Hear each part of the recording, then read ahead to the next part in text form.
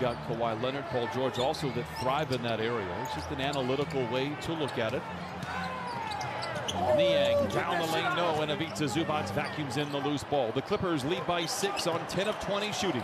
And he didn't try to back him down. He tried to out-quick him off the dribble. Niang, good look at a 3. Zubac has the loose ball. Niang given space and lets it fly. Lou battles for the loose ball. Ingles gives to Niang in the corner. Great closeout by Coffey. And Oni taps the ball out of bounds. Mitchell stops it to the paint, elevates. Leaps over the top of Ivica for the loose ball. Up top to Niang for 3. Got it. And Niang with his first bucket tonight.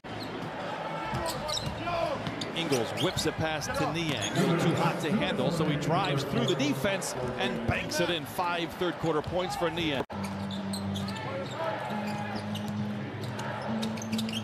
Gobert runs into Zoo, gets his own rebound, and cannot get the second effort. Niang for 3. Another long rebound, another one taken by Coffey. Starts right there at the defensive end.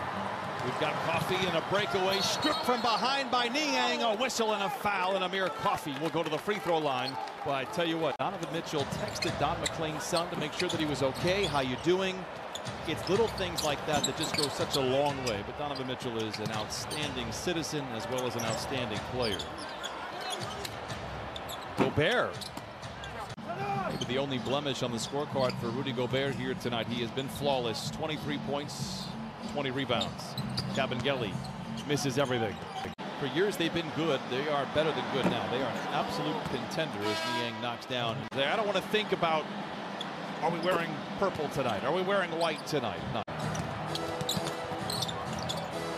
Forrest go up top to Brantley on the wing to Niang. Nice rebound by Kabengele.